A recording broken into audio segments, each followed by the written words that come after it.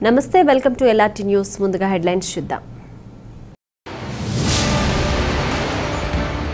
ప్రధాని నరేంద్ర మోడీ 20 లక్షల కోట్ల ఆర్థిక ప్యాకేజీ ప్రకటించడం పట్ల జిల్లా అంతటా బీజేపీ ఆధ్వర్యంలో నరేంద్ర మోడీ చిత్రపటానికి పాలాభిషేకాలు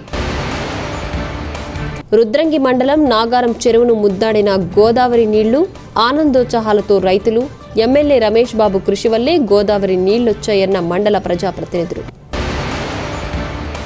కరోనా నేపథ్యంలో వైద్య పారిశుద్ధ్య కార్మికుల సేవలు మరవలేనివన్న సిరిసిల్ల మున్సిపల్ చైర్మన్ జిందం కళా చక్రపాణి ముస్తాబాద్ మండలంలోని ప్రభుత్వ పాఠశాలలో పనిచేస్తున్న కార్మిక కుటుంబాలకు DTF ఆధ్వర్యంలో నిత్యావసర సరుకుల పంపిణీ మర్రిమడ్ల గ్రామానికి చెందిన ఉపాధి హామీ కూలీ మరణించడంతో బాధిత కుటుంబానికి 50,000 చెక్కును అందించిన జిల్లా జెడ్పీ చైర్పర్సన్ న్యాలకొండ అరుణ రాఘవరెడ్డి కుటుంబాన్ని ప్రభుత్వ పరంగా ఆదుకుంటామని హామీ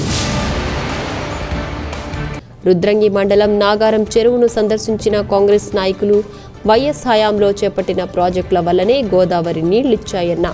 కాంగ్రెస్ నేత ఆది శ్రీనివాస్